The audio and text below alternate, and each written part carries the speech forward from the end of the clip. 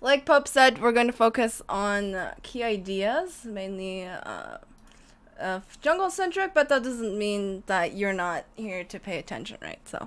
Um, so we're gonna be talking about game key timings, so important times in the game, and then the things about jungling, such as how to track the jungler, vertical jungling, reverse clearing, cross map play, and then we'll take a break and we'll go on to warding, understanding the 1v2 lane for bot lane, and late game objective control.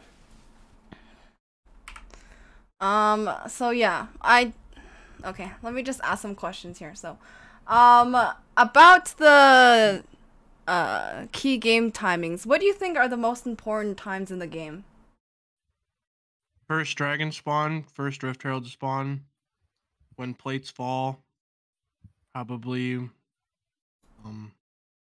That's the most important, like, game key timings. Yep. What are some timings even earlier than that that are really important? Well, when the first like jungle caps first spawn, which is 155, is it? Then 125, sorry.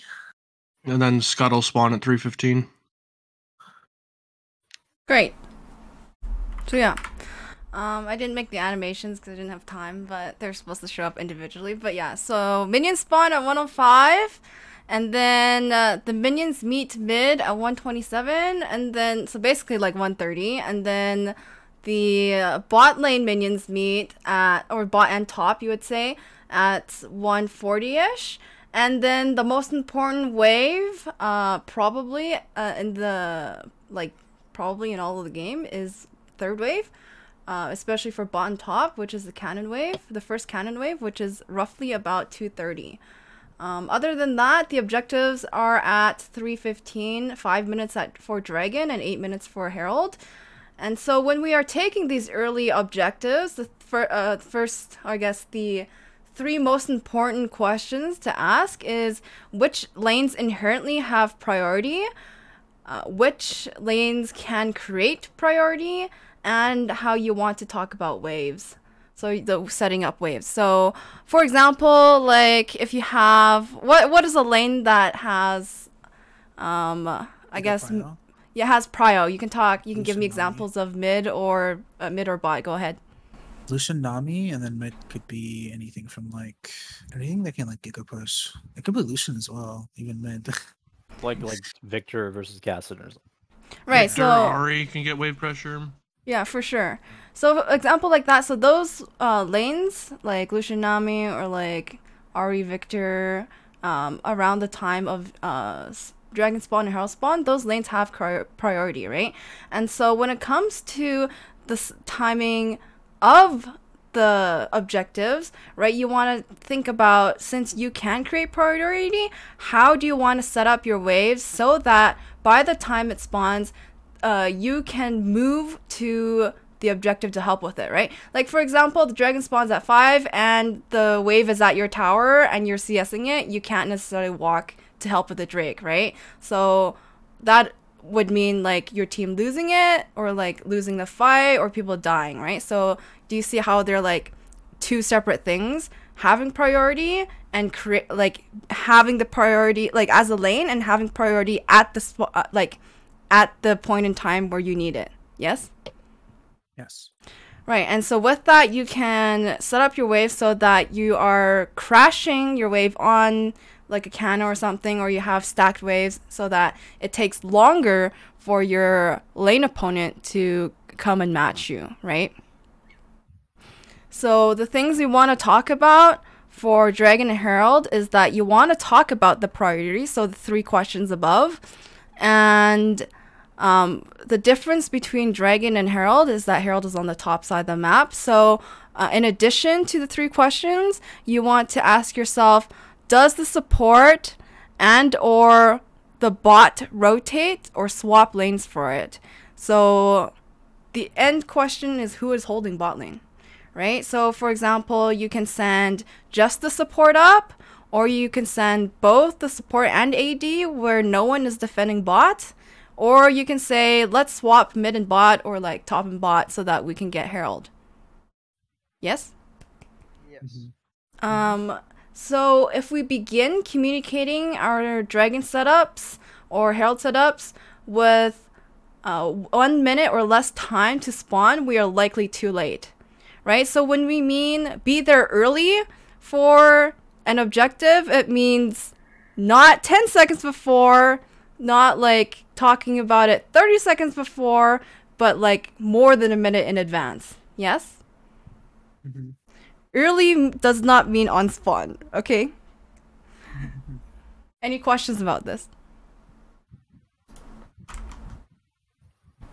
Okay. I like your graphics, by the way. I did not compliment them in time because we were just going over the material, but I like your Shelly and your dragon. Thank you. I have one question actually. Go ahead. Are we gonna get like what's it called?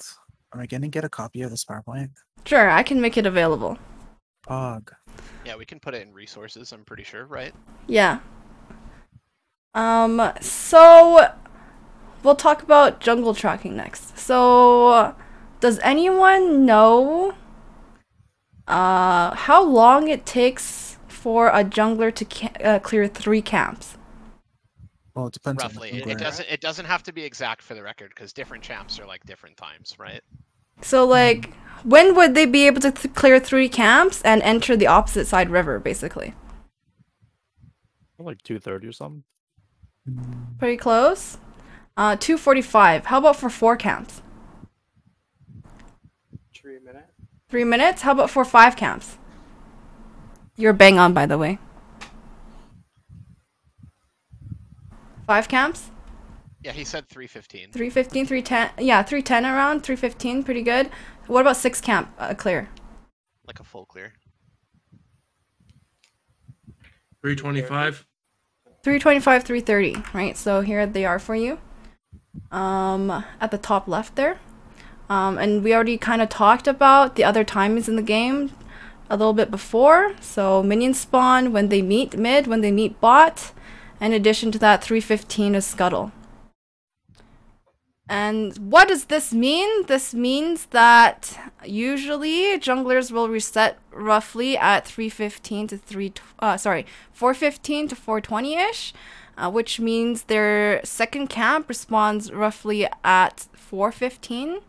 So you want to be safe for, in general, top, mid, and bot until 5:45, which the jungle will enter top side.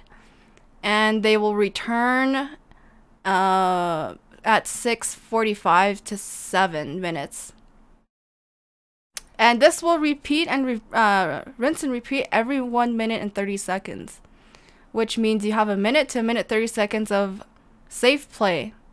Right? So most important information here would be the rinse and repeat every 1 minute and 30 seconds, right? If you know where they started, you know exactly where they're coming back, yes? So when do you want a ward? You want an early ward at 2:30 for bot lane and a early ward at 1 minute 30 for mid lane. And we'll talk about exactly where we're warding because that is an issue for the team that we noticed, me and Pope. Yeah. Another thing to note too, just to talk about some of these timers, is we're just trying to give like rough baselines, general timers to kind of understand the flow of the game. Because if you like are familiar with Korea dominating League of Legends for so many years, it's because they turned the game into a clock. And so they played optimally to their timers and never deviated from the path. And it's only now are people starting to make deviations. And Riot is balancing in deviations and adding in like variance to the game to kind of mix those timers up. So like when you see that second camp respawns at 4:15 and then we want to be safe till 5:45, well, you'll notice it's something that Ryan and I like to have the team do is like try to sync, like talk about Dragon around like 4 minutes to 4:30 and get like a synchronized recall around that time, because it allows us to like bypass this like unknown timer in which their jungle could manipulate Fog of War, and there's genuinely, because we can't like blue ward their Nexus, you know? So there's genuinely no way to know what their jungler would be doing at that time, like if their support recalls what they would be doing. So when we base and together as a team at that time, it gives us the opportunity to like play with Fog of War, whether we're going for Dragon or we're choosing to like, I don't know, fucking 4-man dive top for no reason, right? Like whatever we feel like doing, it's like that. It's both defending ourselves from an unknown timer the enemy could use and weaponizing that timer for ourselves. And that's like something that I've like when I was yelling at Haitani, like you have to start recalling at 4:30. You can't just be in lane until 6 minutes with no base. Like that does not work, right? So this is kind of stuff to think about with that. For sure. Any questions? Anyone else want to add anything to that? One thing that I forgot to mention to edit is the mid lane early ward at 130 can vary from like 110 to 130. They're based on where they're trying to ward, but that's still like a good timer to keep in mind as a team. We're gonna move on to vertical jungling. So before I go to the slide, what do you think that means? I think vertical jungling just means like avoiding the enemy jungler as much as possible. So let's say you ward their red buff at around 55 seconds or 50 seconds, give or take. That'll allow you to know if they started red or blue, and then based on that, you'll start on the opposite side of where they're starting. So if they start red, you start blue, and if they start blue, you start red. That way, as you're pathing, you're always on opposite sides of the map. Does anyone want to add, delete, or change? Or what Akita said? It's mostly for like if you're like invading and starting on an opposite side, you could vertically split the map, and if you're like trying to strong side bot lane, you'd like start in their bot side jungle, so you could just have like perma bot prio and just play out off that, and just like weak side top or whatever, and just continually like cross map, like just continually stay on that strong side of the map and vertical for the rest of the game, pretty much. Yeah, the general premise is that when you think about jungling, the river divides the map, right? So you have, let's say we're blue side, so you have like the west and south jungle quadrant divided by the river. Vertical jungling switches it so that the mid lane is dividing the jungle. So from blue side, you would be jungling the south and east quadrant, right? So it's just a vertical split instead of a horizontal split on the map, essentially. So that's where the term came from. But yeah, it's actually changing what two jungle quadrants you're planning to clear and the team is playing around. Yeah, so I think Akita's definition, you kind of have it, you're thinking of another term, but going forward, we're going to refer to vertical jungling exactly as that, as what Popa and Yusuf has been talking about. So like we are splitting the map down mid lane instead of splitting the map through the river. Does that make sense? Like it's like the picture I have. Is good picture, yes. Right? So after taking your first buff, go straight. So that's assuming you're starting on your side of the map. So you just like take your buff and you go straight across the river, take enemy buff. Right? So if no one from enemy team checks on you, the enemy jungler is most likely doing the same in your jungle as well. So you are both aware of and expect each other's movements. So when do you want to vertical jungle? As Yusuf said, you want to play to one side of the map to build an advantage by overloading the one side and isolate the other. That also means that you have to understand each other's jungle path. And with that, you are choosing to create a 4-man situation on bot side or 3-man situation on top side that cannot be challenged safely by the enemy team. So for example, broadly, we can say that, for example, clearing the east and south jungle or vertical jungling, so basically bot side of the map, can create 4-man tower dives early in the game. So the only way they would be able to bail it out or stop you from doing that would be using TPs or something like that. What is another example of when you would vertical jungle? So you can give me examples of like matchups or like team comps or something. Someone who hasn't spoken yet. Mullen, what is a champ you hate playing top? I hate playing or I hate playing against? You hate playing. It starts with an O. Orn. Yeah, and so what happens if you're playing a champ like Aatrox or Sett or Kled or like Gwen? You can usually I just farm. Well, against Ornn. But you can usually like let's say it's Ornn or Maokai or something like this, right? You can often create a plan with your mid laner and your jungler, or perhaps even a support like recall timer, to plan like a 3 to 4 man dive on a top laner that we know cannot pressure you, right? Yeah.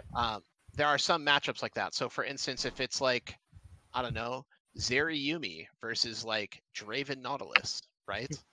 The Draven and Nautilus are going to farm that fucking Zeri under her turrets, or they're going to lose the game, you know? So like, you can often tell in draft what lanes, just from having a general understanding of League, even if it's not your role, teams want to play to, and why they would create a situation like this where we're going to vertically jungle and then have like perhaps like a weak side top and a strong side bot, or a strong side top and a weak side bot, right? Like, because you can't divide the map in a V shape, so you can't abandon mid and play through top and bot. Like, it doesn't work that way necessarily. So in a scenario like this, we would be saying we have weak side top, or we have strong side top. We have weak side bot, or we have strong side top. And vertical jungling is a choice that can be made by the team to then like double down on that strong side. You know what I'm saying? Or maybe we have a Kayle, right? And Kayle is our team's win condition. So we're going to vertical jungle to protect the Kayle, not to do a dive, right? And we're going to slow the game down, make Kayle undiveable, right?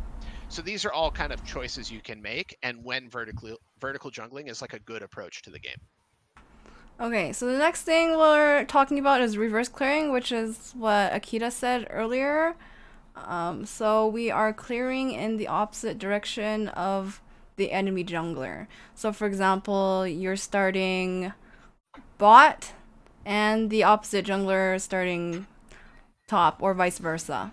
So when you want to do this is when you have a mega losing jungle matchup, so you want to ward likely entry points. So depending on the enemy jungler, like for example Graves or Kindred or something, you would want to ward over the wall of the Dragon or Baron pit, because they're most likely going to enter from that way. And then you can also have a ward on the ramp, on and off ramp, to see if they, which way they path, right? So you can, so basically if you see them, then you can talk with your team and choose to either collapse and kill the enemy jungler, or you're going to vertical jungle and get the free scaling time without being fear of being pressured. So what's an example of a jungle matchup where you would most likely want to reverse clear?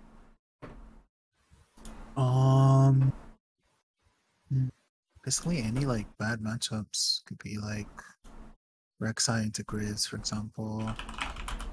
If you're playing Zac, you can get Graves shit on. Viego came to mind for me, right? Yeah. Because while Viego is a strong champion, Rek'Sai fucks Viego up early game, you know? Mhm. Yeah, it could be Zac Olaf as well. Yep. And so it gives you the chance, like Rai said, where let's say for this graphic we're blue side. So we've started at our blue buff and we're moving wherever. Like regardless if we start on red or blue, right? This is just a simple graphic for the sake of explaining it. We're gonna base where we start based on where they start. So if they're starting on blue, we would choose to start on blue, right? And that's based off of the early information that we get from level 1 warding and stuff. And what happens is now we're as far away from that champion as possible. And so we're both clearing blue. And then let's say we want to advance to our next camp. So we're doing Gromp or whatever, and that's fine. And then we see them pathing into our red side. Well, we can now safely enter their red side of the map. You know what I mean? And if our vision or our wards do not spot them, then we can assume that they've gone to their own red side, and we can just freely clear the jungle as normal. And so it just kind of comes down to like this whole uniform process of tracking the jungler, where yes, Akita, you personally would be doing this and paying attention to these things, but like every person on the team kind of needs to know this information, right? Like you have to know where the jungler is pathing and how to play around that. Because you don't want to put yourself in a situation where you've slow pushed and stacked a wave that they're going to freeze on you so you get ganked and die, right? Especially if we're doing a reverse clear, because somebody's not going to be able to come help you if they're pathing away from you as the enemy jungler's pathing towards you, right? So it's just all very important information, like, and it pertains to everyone. Okay, so the last one before we see an example is the cross map play. So what it means is if one team is making a play on one side of the map, the other team does a play on the other side of the map. So why you want to do this is to even out the outcome of their play or gain a bigger advantage, and it can be either proactive or reactive. So if you imagine the line that I have on the mid lane, so basically, for example, if they're doing a top dive, we're doing a bot dive kind of thing. And it's another way people talk about it, another term that people use is mirroring. So basically, if you just had like a mirror, you just put it on the line that I have there, you're just essentially doing that as when you're cross mapping. So when you want to do this is that when the team is unwilling to match the enemy, or you can't make it in time to stop something, you can choose to trade it for something else. And for example, with objectives, if you can't fight the objective the enemy has priority for, dragons, heralds, barons, towers, there are other things you can do instead. For example, tower diving and taking enemy jungle. So for example, another example would be if enemy team is all set up for dragon and we can't walk in or contest them, we're gonna go and do the opposite side of the map, which is taking the herald or baron. Yes? Yes. Yeah, so there are so many times when I've like played comp and like solo queue where it's like, just take the other objective. Like, why are we fighting this when you clearly can't, right? So it's just understanding, recognizing that, and choosing the outcome that would even out or create a bigger advantage. Yeah, and I agree. Like, so many people just smash their champions into other champions, like a fucking 5-year-old playing with 2 Hot Wheels cars that he's bonking together, you know? And it's like, you don't actually have to play League of Legends that way, right? And so, like, for instance, we played Kindred in Game 2 the other day. One thing we didn't do is utilize the Kindred mark to make sufficient cross-map plays, because when you have a champion like Kindred, that creates a new objective in the game that does not exist if Kindred is not there. So their team was playing to the Kindred marks every single time, right? We would see them at Gromp, we would see them at Raptors. And so they were like moving people around to play around Kindred, yeah? Because they banned Kindred game 1 and then let us pick it in game 2 and were prepared to play around Kindred, which is funny because we didn't play to the Kindred mark at all, you know what I mean? Like, we were not either A, as a team going for the Kindred mark, or B, going for an objective away from the Kindred mark. So that's just like a realistic example recently. And while that only pertains to Kindred gaming, it's still true with this, right? Like, there are situations where perhaps your bot lane is like Sivir or I don't know, Ashe or something, and they have the ability to like play safely in their lane while we're doing a Herald is 4, right? And if the enemy team opts out of contesting the Herald, they could go for the Dragon. They could go for a red buff. They could try to dive bot lane, right? So we always have to be kind of aware, because like it says, this is a proactive or reactive option, right? If you didn't have a play in mind, but you're in a position to react to a play the enemy team is making, if you can't make it to where they are on the map to stop them, or it's not worth the risk, right? Because we don't feel like we're strong enough, we can go do something fucking else, right? But it's just making sure we're doing something and not like losing on the map for free, or on the flip side, punishing teams that don't react to us or don't have strong proactive game plans for the first 15 minutes like I try to prepare the team with. So that way, when we are making proactive plays and we're pushing into turrets, we're going to start working on tower dives come next week and stuff. You know, punishing teams that like do not react to us in time. So it's like very important to always be aware and always be thinking about and looking for cross map plays. We're gonna take a look at this game from like a world semifinals, SKT versus G2, I believe, and yeah, so Perks was still on G2. Yeah, so we're gonna look at an example of them doing a cross map play. More gold onto Perks, which isn't typically the plays we see out of G2, but it looks So, like what they're going for now. what you see here, think about like what you see on the minimap, right? If you could pause really quick, right, just so we can like address it. We can all see the minimap, right? Yep. Okay. So what does it look like G2 is trying to do right now? Kill the top or take the tower. Okay. Dragon is coming up soon, right? 22 seconds. Yeah. So G2 is taking what Korean League of Legends would perceive as a bad play, right? Korea wants to be at Dragon at spawn, yes? And so, like, SKT, now T1, right? SKT is going to obviously be preparing as their synchronized recalls from Fog. They're going to go to Dragon. You see Leona in mid lane, you see Nico in bot lane, you see, you know, Renekton trying to base.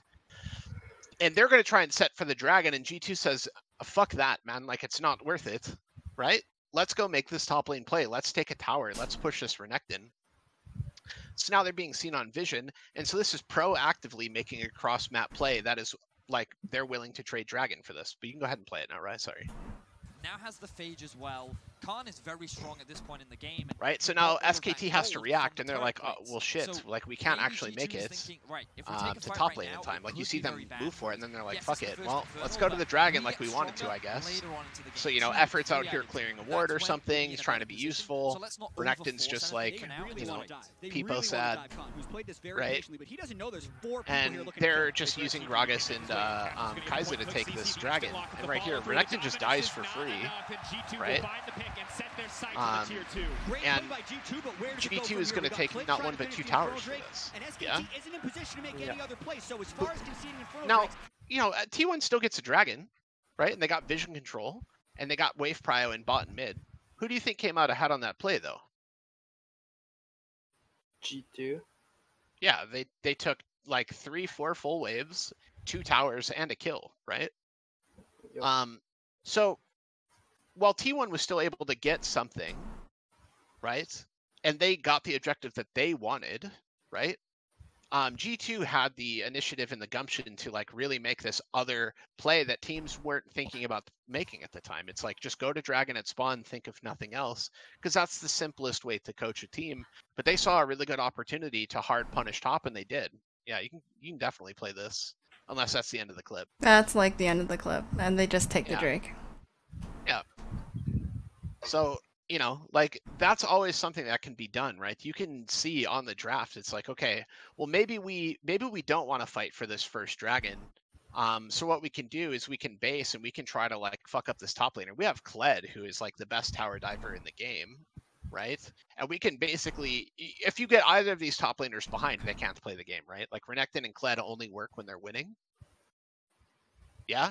So G2's approach is to turn this into a 4v5. They're already up a Dragon. It's 14 minutes. Dragon spawns were different then, sure, but realistically, G2 doesn't give a fuck about this Dragon. You know, it means very little to them. By comparison, they get 2 top towers and they kill the Renekton. It's obviously the right play. So it's just stuff to think about, right? Clearly a very bot-side focused draft with a dominant lane in Kalista Leona, paired with 2 global ultimates in Gangplank and Twisted Fate. Mad Lions, on the other hand, have a longer range composition that wants to poke and potentially look for picks, with Jace, Lethality Varus, and Syndra. Graves can add to that long range with his ultimate, and Trundle has his pillar to both catch out opponents and disengage, with his ultimate serving as a great tool to dissuade Leona from engaging. As the match begins, G2 stand in a standard line of scrimmage, while Mad move up toward the enemy red buff. After that, they go for a late 4-man invade onto Jankos' blue buff, forcing him out of the jungle and creating a split map situation. Jankos is then spotted on the red buff due to the earlier ward. Now, the idea of a split map is to essentially isolate a lane from having their jungler impact that lane. The Mad Lions know that G2 want to play for their Kalista lane, and isolating it and potentially stopping Jankos from being on the bot side of the map will limit Kalista and Leona's early game power. When a split map is done, typically both junglers will resort to clearing camps on one side of the map. Jankos will be discouraged from going bot lane because his camps there might be taken. However, G2 surprised with an unconventional decision. In a normal situation, they would be in a pretty bad spot, vulnerable to potential early gank, and with little to no control over the lane. Instead, they immediately push the wave before Karzi and Kaiser arrive and force a level 1 fight. They know Graves is bot side, so it's a tight window to execute it, but they manage to grab first blood and trade 1 for 1. In the aftermath of this fight, Karzi lost the first wave of minions to the tower, and the wave is now in a good spot for Reckless. The early fight also pulled Graves out of G2's jungle to try to come and clean up the fight. The game's pace does not slow down as a mistake from Humanoid, who should be positioned on the bottom side of the lane, closer to his jungler, gets ganked by Yankos. Right after that, Wunder gets punished as he tries to crash his wave and is solo killed by Armut. Wunder teleports back and tries to set up a freeze, but isn't able to, and his wave is in a bad spot as it's pushing out. Before he can safely ward, he is surprised by Elyoya, who skipped his top camps to punish the flashless Gangplank. The moment G2 see Elyoya top, they make the call to dive bot with Twisted Fate's teleport. The reason this call is made is because Humanoid's death earlier forced him to teleport back to lane, giving Caps a teleport advantage. G2 dive bot. The play isn't the cleanest as Mickey engages before Caps can even arrive, so they end up only trading 1 for 1. At this point, we're 5 minutes into the game, G2 have a 0-2 Gangplank who is in quite a rough spot and can potentially get punished over and over. Both AD carries are even, and the big advantage on G2's side is that they got Twisted Fate ahead, which unlocks him to be able to make plays on the map. Normally, with TF reaching 6, this would be a good window to look for a play on bot lane again and sacrifice the Gangplank. But G2 probably think that it's more important to get the GP back into the game so he can withstand the Jace, so the call is made to go top and sacrifice Reckless's Kalista instead. Mickey runs straight from base to the top lane, and Caps now has ult. G2 execute on the play and get a kill top. With this kill, they stabilize Wunder's lane, but in return, they sacrifice Reckless, who is forced to abandon bot lane. Instead, he moves to catch mid wave before going bot, but still loses half of a gigantic wave that crashed into the turret. At this point, Kalista can't really contest Varus in lane due to the item disparity, so instead, G2 push out the bot lane and move into Fog. The time they're in Fog probably made Mad think they were getting a first dragon, which would have been expected given the composition, but instead they slowly make their way towards mid and punishing the flashless Syndra. Reckless sacrifices more resources in the bot lane, but now with top stabilized, mid ahead, and global ultimates up, G2 can shift their attention back to bot lane to zone out Karzi so Reckless can catch up. The simple threat of a TF or a GP ultimate is enough to dissuade him. Fast forward to 12 minutes and Mad Lions take the first tower with a Herald push, but at this point G2 are still 400 gold ahead and have the first dragon taken. G2's early game showed solid split-second decision-making in the bot lane at level 1 and when opting for cross-map plays.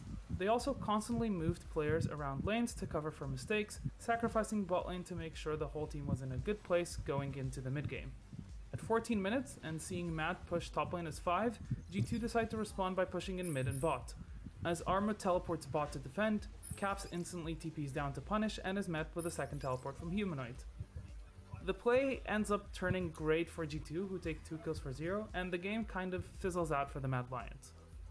With both TPs expended, this limits Mad's options to play the map against a Twisted Fate and a Gangplank, who can use their globals and or teleports to make cross-map plays, thus funneling Mad into playing as a 5-man unit and fighting for the Drake. As G2 set up first, Mad have limited tools to engage. Once Syndra E and Varus R are expended, G2 pounce and win a massive 4-for-1 teamfight. From here, they can play in 3 lanes and play to maximize gold income, farming all lanes and stealing jungle camps. While the late game left some things to be desired from G2's side, who let Mad capture Baron and then risked it all in an Elder Smite fight, the proactive early game was reminiscent of an older G2 that used to be on top of the region. Like setting up vertical jungling, cross map plays, everything like this, right? Like the GP is down 0-2, yet they were positioned to basically have Kalista in a disadvantageous spot with Graves deciding to, like with Mad Lions forcing a late vertical jungle setup, right? Yet G2 is able to keep Kalista relevant and then bail GP out of a losing situation. So by straight up just understanding how the game works and making better macro plays, they were able to beat Mad Lions in a game where Mad Lions had no reason to lose, right? Like the stuff Mad Lions set up was fine. Their proactive, like prepped draft and like angle to start the game was good. It was very good. But G2 just like giga minded that game. And then in a classic style, I mean, you can tell the kind of the games that I watch based on how I coach and how our team has performed in the past. I know some other players that have risked it all at an Elder Dragon or a Baron for no reason. I don't. I don't know what you're saying. Yeah, it wouldn't be us, right, guys? So, you know, but it's an important video to kind of cover that kind of subject matter. But So we're gonna do an activity now. I posted a link in the general chat. Yeah. So if you want to head over there, we're just going to so on the left side you can see that you have like writing utensils and stuff like that. So just use the red color because Pope is colorblind basically. So use red. You double click it and the red shows up and you can draw on the map. So a level 1 warning. So using your little cursor, drop a ward down, so like color a spot where you think a good level 1 ward is if we are starting on blue side. So go ahead, do that. ooh, now we're gonna find out who's actually linked in there. Hey, I see one. I see two. Oh, How do I somebody change the did it color? not red. I saw a symbol, but it's not a red dot. What the? Somebody who is colorblind. I need it to be contrasted. Thank you, Akita. Yes. This is level 1 ward, right? I can't see the black in the bush. Please do not. That's so hard. I didn't notice until you scribbled like the whole fucking map, dude. So a few words that we haven't hit. I'm gonna do them really quick. Bear with me because it's a trackpad. Because my new mouse has not arrived yet. But there's a spot right here. That is a good word. And there's a spot roughly around here that is actually really good. And so what this word here does, I'm gonna make a fucking arrow at it. This word right here actually can see if they enter and exit the bush by raptors, if they can exit the bush on the other side of this kind of crescent wall towards red, if they are doing red, and if they are doing chickens, right? Like this is a word that has really good line of sight. And if you were to get this word, like let's say we're in a position where mid-late wards, like where I posted my arrow, obviously you would have to know that there's not 4 people there waiting to put you in a Brazzers video, but you know, like if you could safely get a late word there, like at 110 to like 120, that's actually really fucking pog, and that word will like destroy people's like clear. And all of this flips, right? So if we were on red side, obviously it's true that the inverse is like a good word. This word is okay in like the tri-bush, it's not bad. Because that also means like this bush here, right? And we know that this blue side tri-bush is a good ward, so thusly the top lane one is as well. But we basically have the second bush in each side lane, right? These are all pretty good. I also think there's a ward right here that is not in the bush, but sees like all of these angles, you know what I mean? Like its line of sight is like this, right? So this word's not bad either. But these are some good level 1 words that I think are important. I think sometimes you can be lazy and like maybe level 1's tough, so you just word like in the fucking river or in pixel, right? If like action happened. But generally speaking, I think that there are better words, right? Like we've got some good ones down, and there's a few that I think are really strong, like this one, or the other one that I have an arrow to. I think these lane wards are really fucking pog, right? But yeah, this one is surprisingly good as well, and it's safer than the one that I posted, right? This one is pretty good.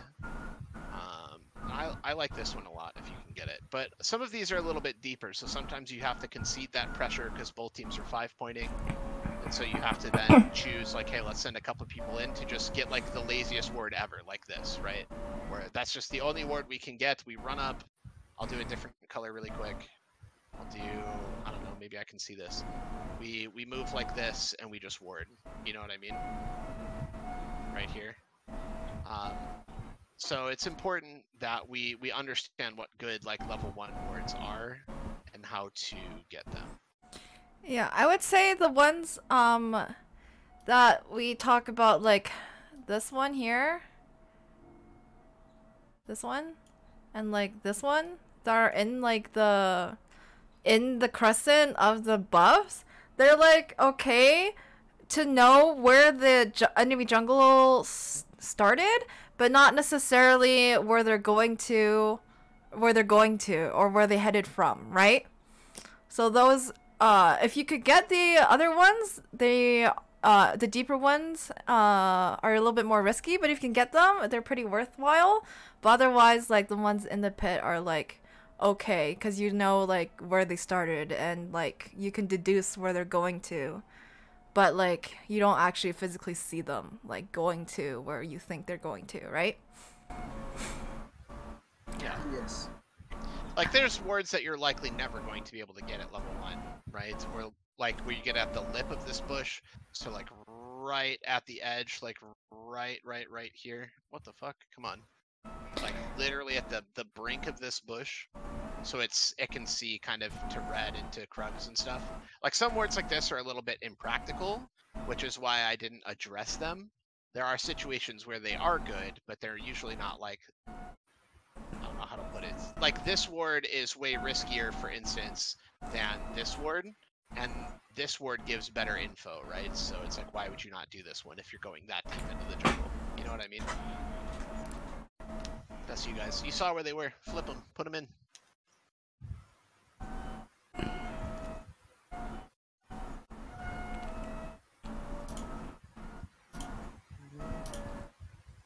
Well, there would be a bush here. Oh yeah, this old map, but you know, I didn't notice. Oops, I didn't notice, but it's okay.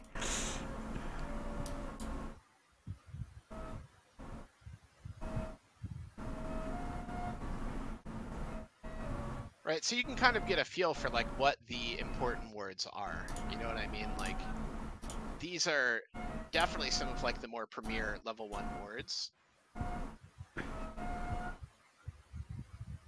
So it's just important to kind of think about this kind of stuff, right? Because does anybody know what the cooldown is on the base trinket level 1? It's a minute and 40 seconds, right? Some shit like that. Am Yeah. I wrong? Oh, goodbye, whoever left. Oh, Luhan left. And so remember we talked about it earlier, let's call back to it. When is the earliest a jungler is likely going to gank you? 245. 3 camps. So, how long does it take to do 3 camps again? Like a minute and 40 seconds? Yep, from spawn, right? Yeah. Which is 130, right? Yeah. So if you use your level 1 ward, right? Like if everyone has no ward at the start of lane, you'll have your ward back by the time it's time to ward for you to be ganked. So like if literally all 5 players use their ward at level 1, they will know. Now mind you, jungler support might have sweeper or something like that, right? But if you use your ward at level 1, at around a minute, right? Be it maybe a little sooner, right? Like these side lane wards, like I'll do the big scribble again, like the side lane wards, these usually happen like way earlier than a minute, right? Because then you just base, you know, all the way back, right? And you're getting sweeper, right? You can see how far I went on my trackpad there before I had to fucking remove my finger. But yeah, if you generally use your ward at level 1, you'll actually just have your ward up in time for the first gank. So that's just like something to keep in mind, that if you use your ward, unless you're getting cheese ganked, like 2 camp ganked or like red into level 2 cheese, which by the way, these level 1 wards can protect you from, you can basically have your ward up in time to like prevent like an early gank on your lane. So it's like almost like a little alarm clock to be like, oh shit, I have to like think about the jungler again, right? As your ward comes back. I actually had a question. It's actually a really good question. What about giving enemy XP and money from level 1 wards? Pope? Yeah. If all 5 people took sweepers and then they let one person get all 5 wards we've put down by using an individual sweeper at each separate ward on the map, they're actually just like the smartest gamers that have ever existed, and I've never seen a team spend the time to do that, right?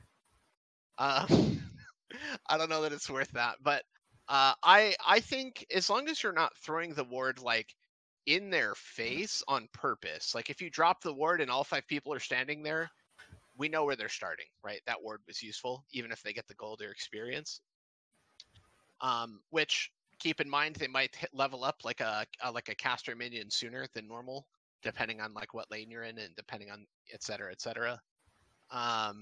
But realistically, as long as we don't see 5 people and then drop a ward on them to let them clear it for free, it's okay if you like put a ward into fog and then they happen to be there. That means the ward did its job, right? So me personally, I think that's more important than giving away like 10 or 15 gold. Yeah, another thing with that is like, just so you know how to take. For example, if they dropped a ward and you have scanner, right? How you take those wards is you get like, the person who scans it doesn't kill it, right? So basically, you're giving money, double like money and more XP to like the people around you. Does that make sense? Yeah, like if, for instance, we're blue side and for some reason they warded like this, we could have somebody with sweeper. This is impractical. They're not going to ward all 3 wards in this spot, but this is just for the sake of example, okay? You would then have somebody sweep this and people would clear these wards out, right? That way it's sharing the gold, sharing the experience, etc., etc. We can move on to an example. So context. Yeah, it's just a recent game, I think, from yesterday, where we see TL versus EG and how they got a level 1 ward down. So, if you look at the mini-map, right,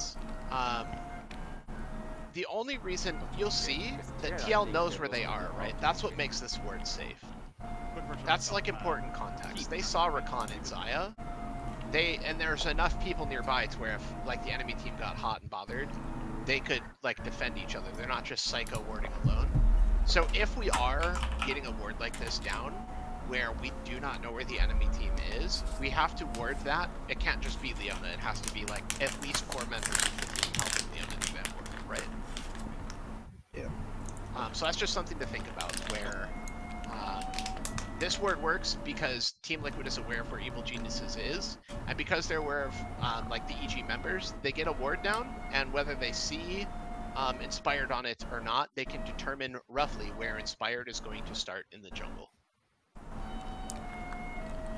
Yeah, so important things about level 1 wards is that you want to be placing them down soon enough so that you don't lose XP in your lane, and as Pope said already, to identify the ward, if you like placing the ward is safe to do, and that means you've tracked the enemy team before you go do that, right? As you've seen in the example.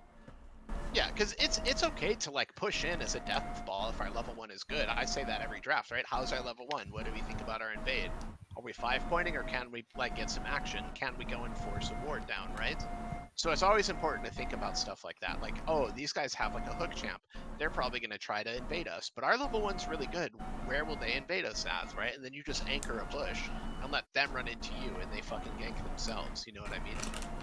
So a lot of people don't invest energy like into level 1, but I think level warding is huge because it allows you to track the jungler for basically the next 3 fucking minutes with just one piece of information, as long as we're all talking about it, right? So, Aldi, this one's for you, bud.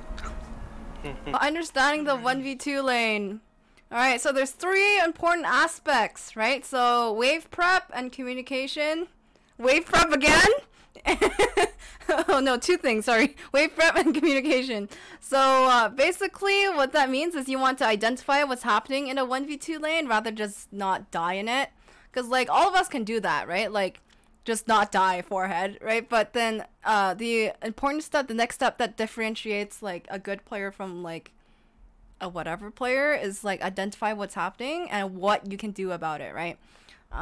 So the first we are talking about is wave prep. So there is a difference between conceding a 1v2 and understanding how to be left alone when the support roams, which comes from the base understanding of wave situations, like for example crashing, slow push, freeze, etc. Right? If there's anybody who doesn't know what any of those terms mean, you can DM me and we'll have a talk later. Yeah.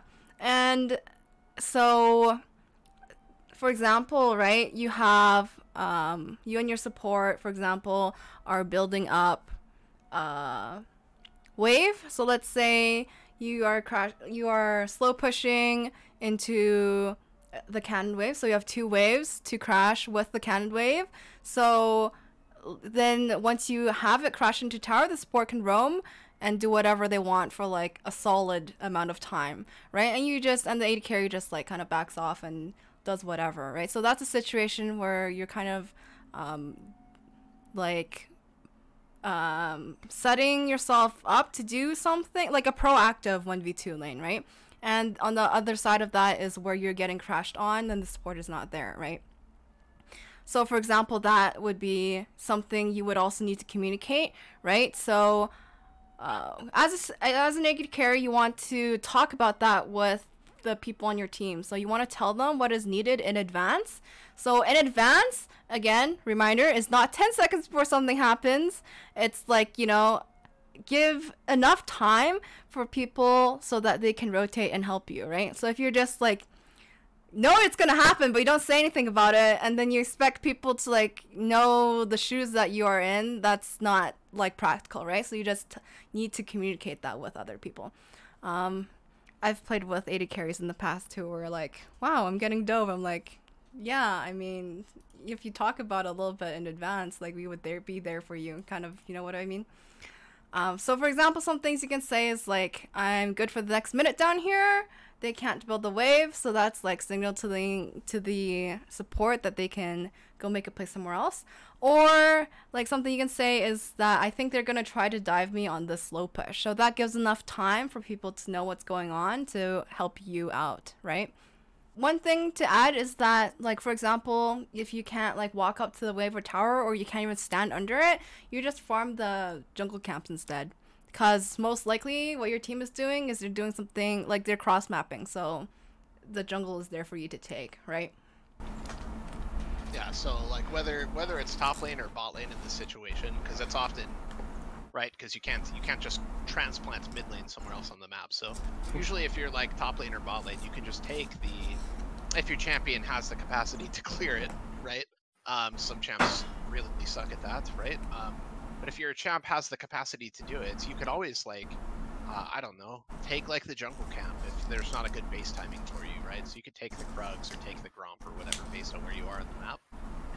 Because your team doesn't need it, right? And like there's going to be 5 other camps for like Akita, for example, to take in that situation, right? Because they're probably somewhere the fuck else doing Herald, doing Dragon, prepping a dive for bots, you know, making a play somewhere on the map. So if you're alone in a 1v2, right, it's just understanding like what you're actually able to take from it, and kind of just using the knowledge of the game that you have and actually processing it, not autopiloting. Because if you see like, fuck, they're building a slow push, man, they're gonna have this like, in the next like 2 waves, this is gonna be under the tower. And if we think about the timings on like when waves arrive to the lane, we've already talked about that. That gives your team like anywhere from 30 seconds to a minute based on how hard they push to react. And they can say to you, we're gonna dive top, you have to get out, or like I'm on my way, I can help, or like I have DP, or I have TF ult, or whatever they have, right? Like I have Gangplank ult for you, we can make a play, like stay there and look tasty, you know? So as long as we're talking about these things, a 1v2 is like not bad. It's not a doomsday scenario. People are just like, oh, my 6 minions. It's like, sometimes there's just like bigger fish than like the wave, you know? Because it's about the team gold, not like the individual gold. So there's like 2 parts to this. Again, it's the same game, TL versus EG, and we're just gonna watch through the first example, pause, talk about it, and then go through the next example in the same game. Cool. So if we look at the map, right, we can see Leona basing, right? We can see like Inspired and Impactor up here in top lane, right? And Set is like slow pushing the wave back to mid. And look at where Team Liquid is going. So this is a Dragon Thunder. You can pause it here, right?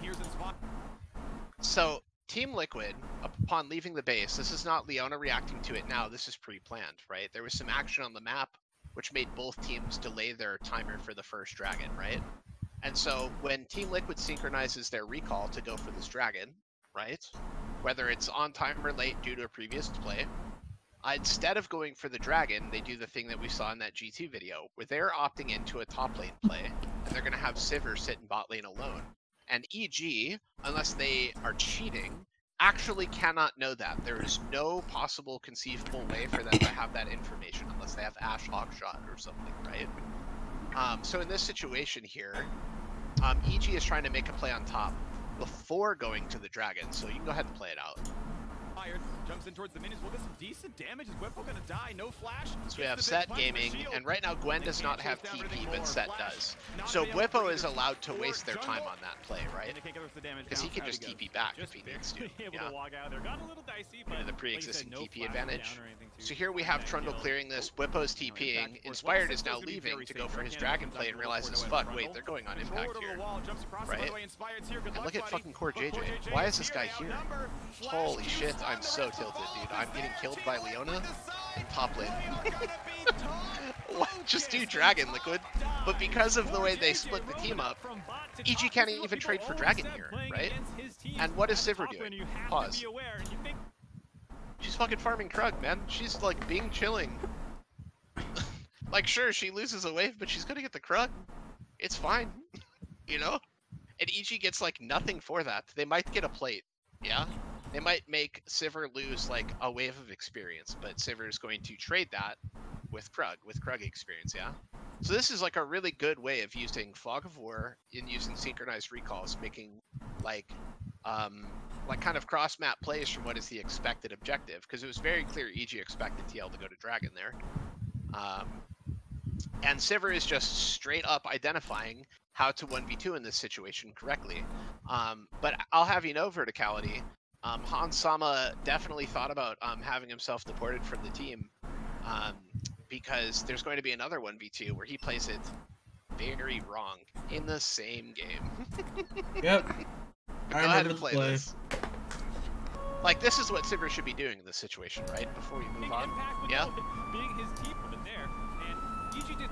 Like, she's just straight up vibing, you know? And this is pre-planned. Look, Azir, Sivir, Leona, all basing right now, right? So let's watch Sivir 1v2 wrong, yeah? Okay. So, like, Dragon's not for a while, right? Baron's not for a while. Herald's not up, yeah? Sivir wants to take this tower, so pause. Right here, it's very clear that Team Liquid has communicated that, like, Hans Sama cannot finish taking this tower, right? Yeah. Like, a dead ass, if this is us, we don't communicate this well enough, Verticality takes this tower and dies, right? 100%. Yeah, 100%. And that's not to roast you guys, right? But this is like just kind of talking about it. We've already watched Santorin and Core JJ, right? We've seen Trundle and Leona walk out of the EG jungle and like visibly see these champions and these players like walking to this play. So it's on them to tell like the Sivir that this is not a play, right? So they're communicating to Sivir, you cannot get this tower right now, right? Okay, you can play it somewhere.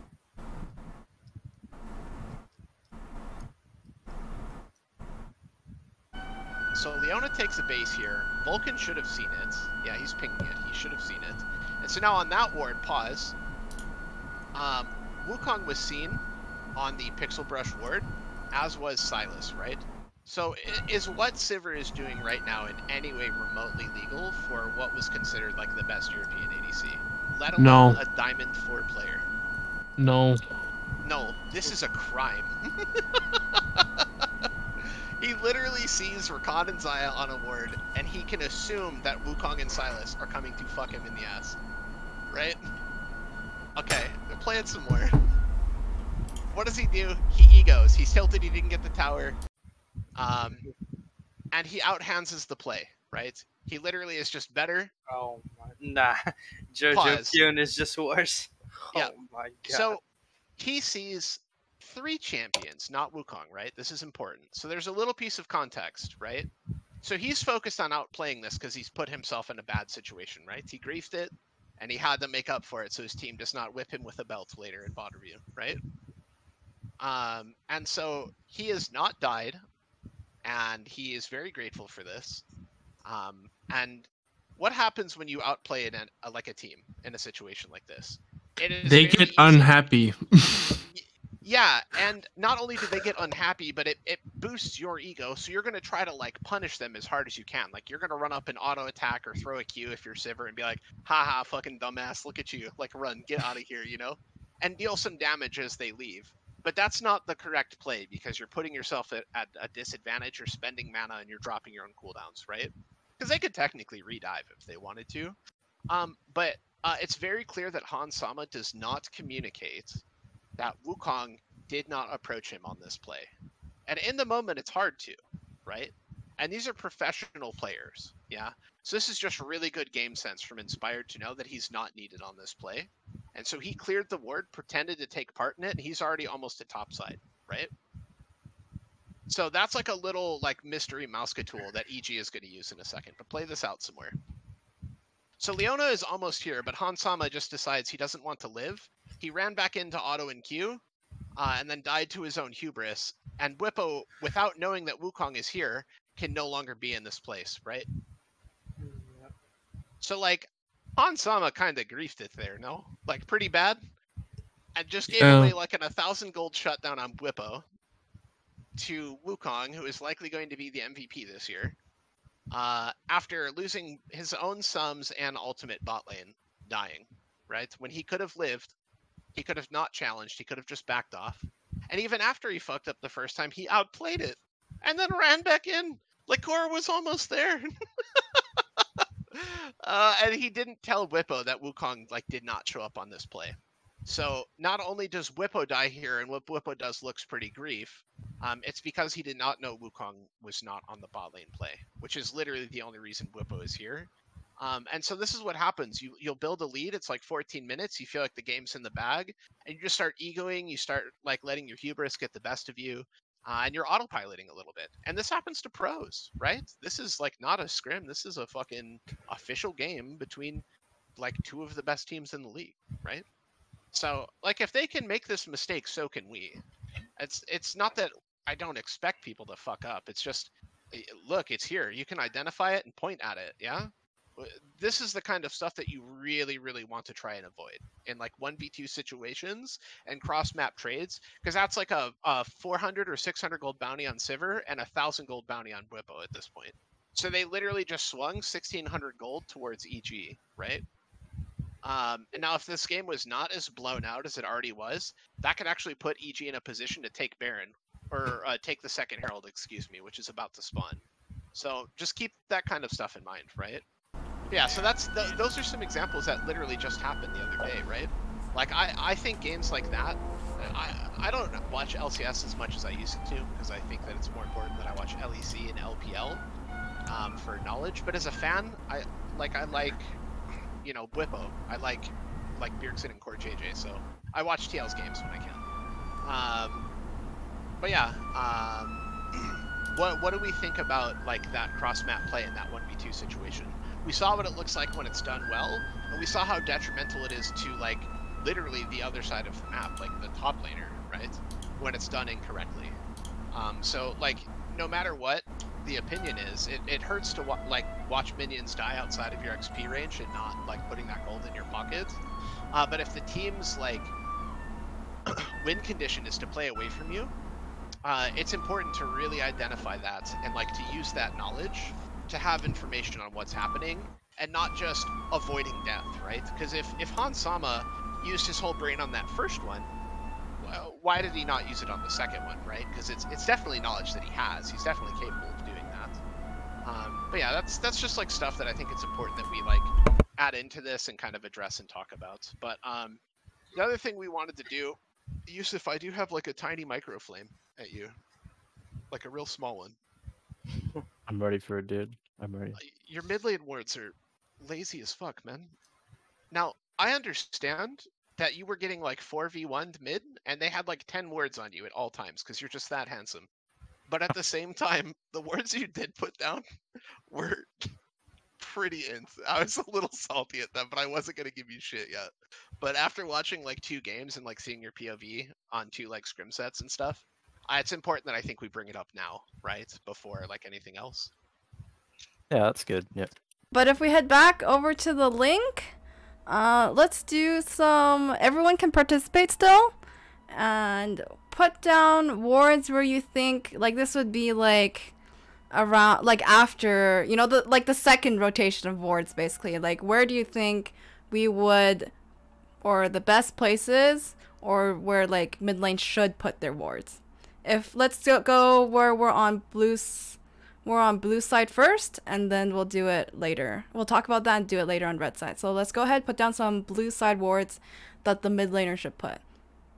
Yeah, so the idea, just to clarify a little bit, Yusuf, if you want to go ahead and do these, like if after you place a couple, we can have other people chip in, because warding mid and controlling vision in mid and in river is not only the mid laner's job. I'm gonna expressly identify that now. That like jungle and support have a large role in helping mid lane control vision and clearing vision and setting vision. But as a mid laner, you still have your own wards you can put down. So what is the ward you think you placed the most, Yusuf? If you had to guess specifically, what ward do you think I'm gonna flame you for if you want to make a little dot for it? Is it the third screen? Yeah. Oh, wait. You left the bush ward, the lane bush ward. Yeah, 100%. It's for sure this one. You just walk like this or like this and just put that word. Yeah. Yeah. I fucking hate this word. It's pretty bad. It's pretty bad. Why do you think it's bad? It doesn't give as much information as like any other ward. Yeah, it like barely gives any vision. It's just more so like a protection for me if I'm like lazy, pretty much. But yeah. Right. Good wards would probably be here.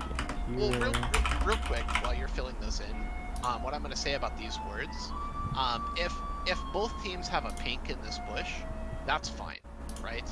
Like this is an okay ward, like an okay pink ward placement, because a lot of mid laners will do that, right? And that one I don't hate as much. And a jungler, like for instance, they had both of these river bushes pink warded in the second game, right? They had a pink ward here from the jungle and a pink ward here from mid, and then support pink warded here, right? So this was like where they were investing their pink wards in game 2, like pretty extensively. Does the yellow one show up okay for you? Do you see it? Yeah, I can see it. Okay, so this is where their 3 pink wards were. So in a situation where we have teammates nearby and we want to clear these wards, this ward becomes okay, right? Because now we need to make sure there's nobody in here so we can walk in and clear it, right? But if it's just like a lazy I'm in lane ward, yeah, the wards you've shown right here are all substantially better, right? We agree? Yeah. I also think, just to show, that way we don't have to flip it and do red side and blue side, I also think like the edge of banana brush is pretty good too. Well, that circle's kind of shit, but you know what I mean? Like this brush right here is pretty okay for wards. And I think another okay spot for control wards, the obvious pixel brush, right? Yeah, now, I was... Not to say you want to like sprint it and run this far away, or that you have 12 wards to just drop at level 3. But you know, these are all like perhaps better locations than the wards you were doing, right? Yeah, for sure. I think it's also like a role assignment for like pinks, because I was taught that like putting them in like these bushes, the ones that you're flaming me about, like if I would put my pink here, and then jungler would put it in like the bush and river, or putting it in like the bush next to red, and like for aggressive ward pink, or if we're losing like a safe pink ward like our red, if we're blue side type of thing. Yeah. Yeah. Yeah, so I agree. Warding, like I said, it's an entire team's job, right? Perhaps one person is gonna pink here, one person is gonna pink. Maybe we get a kill or something, so we can move our advanced pink ward to like here. This is assuming we're on blue side, right? So we have a pink here, here. Maybe we do like here or here, like either of these bushes, right? Pinked. So that's what, 1, 2, 3 pinks. And maybe we want like a pink ward in lane because we have an aggressive lane or something, right? So we're like fighting to protect the pink ward in this front bush because we're being aggro. And that still gives us room for like one other pink ward from someone, yeah? Maybe the top laner just has a pink here or here. So there's going to show a couple. Nah, Right? I not have a pink. That's how it works. I know. I am aware, but we're gonna talk about that on these slides to come. So as you can see, there's more slides, right? And you're absolutely correct, Yusuf. Warding is a team job, but it's just important to think about what the important wards for you are and where good pink wards for you could be, right? And it's okay to ask if you don't see, like if you see your team is just not up to par or does not have the same level of knowledge on vision control that you do, it's okay to like request your team to ward that. Like, Akita, can you give me like a pink ward in like top pixel? This guy is approaching the side of the river a lot, right? Like I can't walk over there and do it, but, or you could say like, I already have a pink ward like here or here, you know what I mean? And all of a sudden mid is like way safer now, right? You know, if you're like, dude, there's like so many wards here, and like Renata is just like up my ass, like, can the support come up and help me clear this vision, right? And the jungler hated you, I guess, and just didn't want to come to your lane in game 2 and game 3. He was a little better about it in game 1, but still not great. But it was our sub, right? And he was a last minute sub at that. But I agree, vision is a team job, and it's okay to ask for help if you can't do it yourself. But if you can do it yourself, it's important to identify which wards are good and bad wards, because we're kind of at a place where like lazy wards are just like no longer acceptable, right? Yeah. We're like, we're just at a rank where lazy wards are just mega punishable. Yeah. Yeah, I agree. And if teams like know that you warded that, let's say where I have like the big scribbles, like on this, I'll make another little arrow. So let's say for instance, right? They have a pink word here, right? And we've dropped a yellow word here because we were lazy. Well, now they know that this is where your ward has been spent. And for a minute or so, you don't have another ward, right? So if they have swept this area out and saw you place that, they know there's this huge lapse in vision and can start to send more people at you and attack you. So while yes, they did have like a game plan of sending people into your tower, a lot of that game plan actually started to expand upon itself as the scrim set went on, based on the way that you were warding. So I just wanted to point out that yes, the team could have helped you more. Yes, we are going to slowly identify how to play together as a team. And yes, we're going to start assigning like wards and things like that as a team over time. It's just important to know that like when you do things like this word or this word, you actually kind of just like, I don't know, like advertise your own ass sometimes. I guess it's just important because you're like the crux of the map. So when mid lane fucks up, like it's like the the biggest X, right? Because it makes like this whole fucking area scary. So it's just important that I wanted to approach these words like while I had time to do it before we started approaching other topics like in the future. Yeah, yeah, I agree. I also forget about this word sometimes can be useful. Like Oh, see lane like ward? All the time. Mhm. Yeah. There's also another spot you can do it. So I like that one where it's like regardless which side you're on, right? Like respectively, like red or blue, putting it between these walls. I know Rai likes to do it kind of closer to the wall, right? Which is okay. Like there's nothing wrong with this either. But I'm with you. I like because it gives you more time to react to their gank, because it would see basically the vision is like a basically the only part you wouldn't be able to see is the wall itself if you put it like right specifically here, but like not on the wall, right? So it'll see like this entire area, like right here, right? So you'll see them coming out from bush. You'll see them coming out from this lane here up until like this point here. You know what I mean? It gives you more time. Yeah, that makes sense. Yep. We'll talk about bot and top boarding next. So again, the same kind of time frame for what we just did, except let's talk about bot first, and then we can talk about the top after, which is basically just the rotation from that, right? So let's go ahead and we can start with the bot laners putting down the vision. Next slide, right? Yeah, Fourth 4 slide. 7, yeah. Are we just talking about like level 1 wards or just in general? Just in general, bot lane wards that are really good. Like the part of the, because you control, if you're on the 4th slide, like bot lane controls this part of the map, right? Like basically this area, maybe even a little further, like the buffs and everything. Like this is where your age, like realm of influence is, as well as like the lane itself, right? Yes.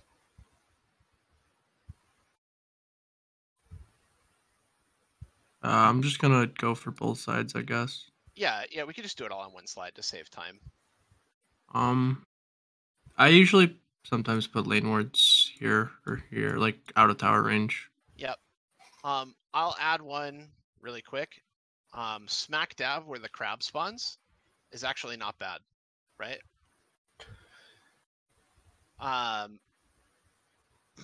Yeah, I usually put one right on where the fire lamp post is, right here, right in the river. Yeah, I know what you're talking about. I agree. It's a good word too. I'm just saying, like, if you're not sure where to ward in river, you can always do exactly where the crab is. Another good one is here and here. Now these two are deeper and more aggressive, but basically, depending on which side of the map you're on, you can actually, like, let's say you force them out of lane. The supports, so mind you, this would not be you. You'd be pushing the wave to the turrets, right? So the fort's giving you solo XP, solo gold, solo plate, something, and they know that it's safe to go get like a ward here or like a ward here. And as long as you're using like the knowledge of what's happening in the lane, you can get this deeper vision, right? Yeah. Do you see any spots that you also think are good wards here, Ray?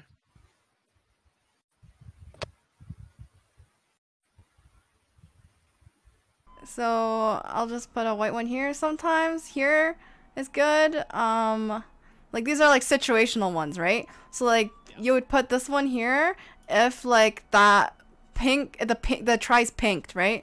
Or you put one like far enough here where it's like if the try was pinked, right? Yeah, so sometimes people like to put one here, but it's like really whatever if you're on like blue side, I guess, but it's just to see you coming to lane, but I don't feel like it really does anything. But other than that, and if we want later, I don't know how you guys feel, but we'll talk about this later, maybe later. I'll take this actually into the practice tool so you can see exactly, because like sure, there's like putting a ward down in this area is great, but to effectively maximize like your ward value, there's like different places you can put the ward, like in the bush versus like this corner of the bush here versus this corner of the bush here. It gives you different values, right? So value of the ward. So we'll talk about that after we go through the top wards. But this is pretty good. Oh, Mullen, take over for top lane here, bud. Yes. Here.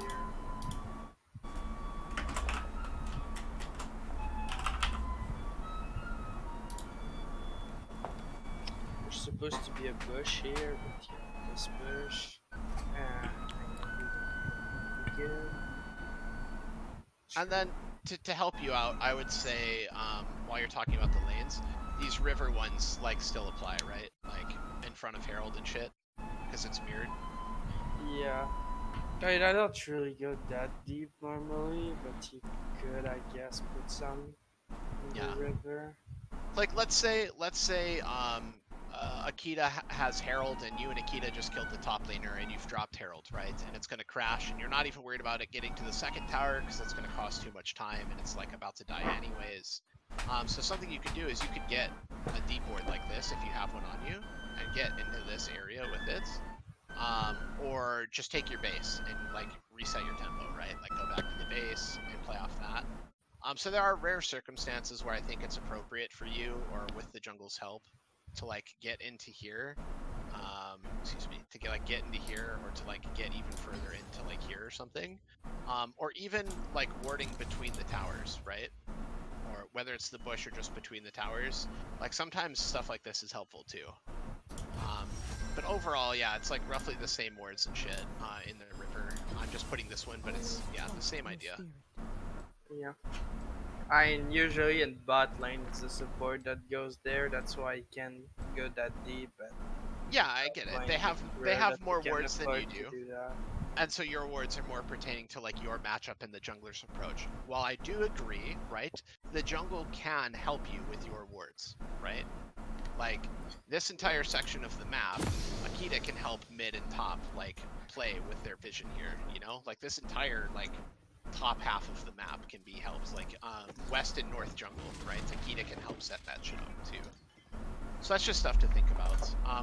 What do you three like think of this? Like, has this been useful information for you? Is it a little bit too like basic and fundamental? Like, what do you think? At least for me, I think it's good. I mean, regardless of like how much I would know, like I think it like helps the team, and it makes the game at least a bit more formulaic and like easier to follow and understand what's going on in the game. And I feel like it's benefiting the team. So yeah. Yeah, I mean, just seeing how like other roles are gonna want to play and how they're gonna position is nice, and just like, I mean, it's obviously some things I'm gonna have to hammer into my own head just like over time, but it's a good baseline. It's like good knowing that what everyone needs to start off with. Yeah, right. That's the idea. Is it's literally the first one, so all we can do is the baseline, right? I can't get into some crazy nuanced shit here if I haven't made sure that you agree with each other and with us on what the baseline is and what the basics of it are. Yeah. So Yeah. I apologize if any of the information was redundant today. I do feel like it's important information to have, and I feel like it's information that more often than not we know, but we take for granted and play lazy, or will autopilot at times, and kind of like, I don't know, like it's information that we are not disciplined on making sure that we're practicing. Because if I don't know, like even a pro player, right? If Hansama just doesn't grief that fucking Sivir 1v4 for no reason, right? EG can't play the game. Like the game ends in the next 6 minutes, right? But that alone almost got EG back into that game. Yeah, it's known information, but not always applied information. Yes, correct. So it's just making sure like these are the kind of things that we think are important to focus on and where our starting points are, because a major difference, like Yusuf, you could probably attest to this, a major difference between where you were at Diamond 1, like when you, let's say your first time you were getting to your Masters promos and stuff, right? Because I assume you did your promos more than once to promote up. Oh yeah. Yeah. So where you were at then versus where you were at now, I'm sure you know more about the game now than you did before, but how much of it is just you hammering that you like have to do things a certain way and like not allowing yourself to be as sloppy, right? Like it's discipline is like a major factor going from where you were to where you are now. Yeah, I think actually all of it was just discipline. Because I already knew everything, because I was like Grandmaster before, and then I like dropped to D1, so all of it was just like disciplining and just actually like applying the things that I knew, right? So that, I guess that makes it easier and more hopeful for people like just learning, because like if you just learn this stuff and apply it, then it's like really easy, right? Yeah. Mm-hmm. Like that's been the MO the whole time, is it's like it's making sure that we all agree that it's like these are the rules of League of Legends. These are not the summoner's code, but like these are the rules of like how to play. And like what the fundamental like baseline information is. And if we use that information every time, right, we can consistently with practice and patience and discipline, teach ourselves how to be that same player in game 1 of Scrim as we were in game 2 of Scrim, as we are on Monday, as we are on Friday, right? And that consistency, like I promise you, like Mullen, that consistency in practice and like diligence to like take the 5 extra seconds to like get the good ward, or to like not Haitani recall, right? Like you even said it out loud, Verticality. Like the I one did. I was fucking dying, dude, as soon as you said it. Like, not taking, like, recalls in, like, no man's land or in, like, the danger zone, right? Like, it's 5 whole seconds you just have to add on to your thing. Just take 4 more steps to the other direction and then recall.